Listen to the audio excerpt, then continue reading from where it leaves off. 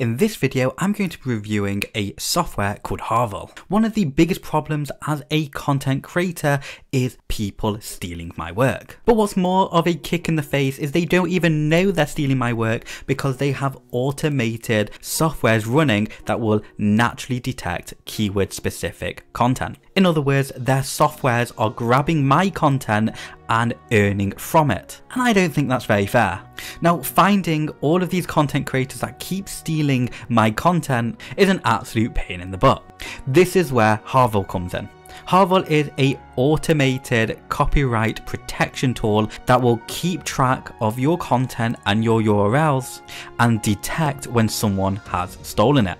You can then submit the platform to automatically send a takedown request, and this is all done within just a couple of clicks. Now, before I take you through the back end of Harvel, if you have any questions about this software, go ahead and drop them below. I tend to reply within a couple of minutes to a few hours, and I'll also leave a special link below which I'll keep updated for you, so you will always get your money's worth when it comes to Harvel. If you are looking for a way to earn money online, I've just launched my MMOalliance.com course, which teaches you how I earn 5 figures per month, and I back up the earnings with a case study proving the concept I'm teaching. I show you the earnings, I show you the products I've been promoting, and I reveal the channel that I do it on. I'll leave a link in the description below so you can check that out. Here we are in Harvel's dashboard, which is quite clean and easy on the eyes. You have their blog and then a snapshot of what's going on. On the left, you have your main navigation. Let's start off with content. This is the area where all your content and links will be tracked, and then the status will change accordingly.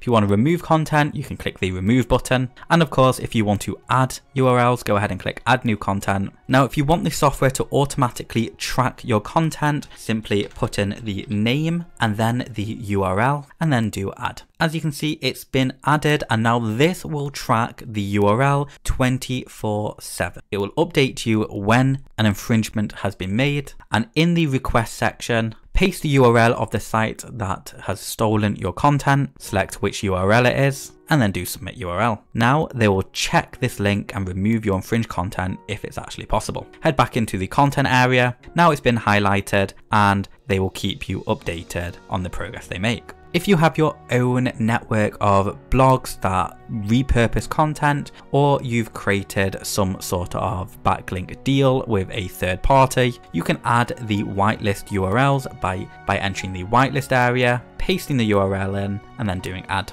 This will make sure that no requests are sent to these URLs. The help section shows you the dashboard and how to use it with instructions. And then if you need more information about how this works, it says under the how it works section, automated daily search, then human checks, then DMCA takedowns, and then manual requests. The settings area is where you can customize your subscription, and they also have a live chat area, which is where you can communicate with them. These sorts of softwares should be really simple to use, and Harvel have definitely done that for us. They've made it so you log the URLs you want to track, and then when you're notified there's been an infringement, you submit if you want it to be taken down. Then they do everything else for you. The interface is sleek and easy to use, and there's no fancy jargon or confusing steps that you need to take.